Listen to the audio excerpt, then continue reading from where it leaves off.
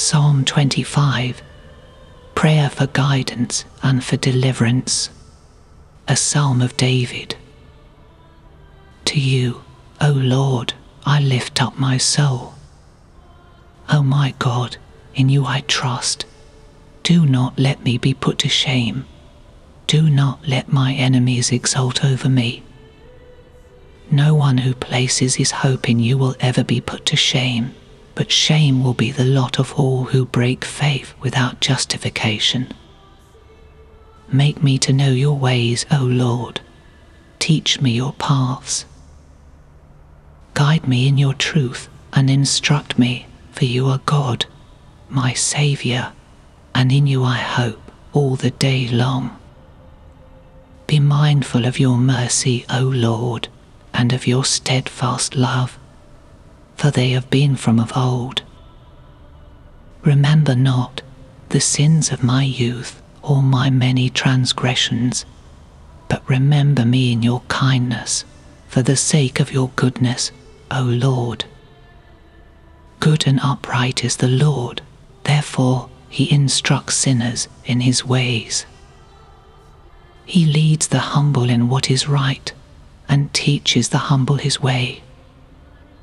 All the paths of the Lord are steadfast love and faithfulness for those who keep his covenant and his testimonies. For your name's sake, O Lord, pardon my guilt, for it is great. Who then is the man that fears the Lord? He will be shown the path he should choose. He himself shall abide in prosperity, and his children shall possess the land. The friendship of the Lord is for those who fear him, and he makes known to them his covenant. My eyes are ever upon the Lord, for he alone can free my feet from the snare. Turn to me and have mercy on me, for I am alone and afflicted.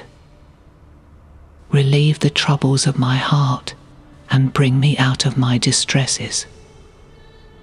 Consider my affliction and my trouble, and forgive all my sins. Consider how many are my foes, and with what violent hatred they hate me. O guard my life and deliver me. Do not let me be put to shame, for I take refuge in you. Let integrity and virtue preserve me, for in you I place my hope. Redeem Israel, O God, out of all its troubles.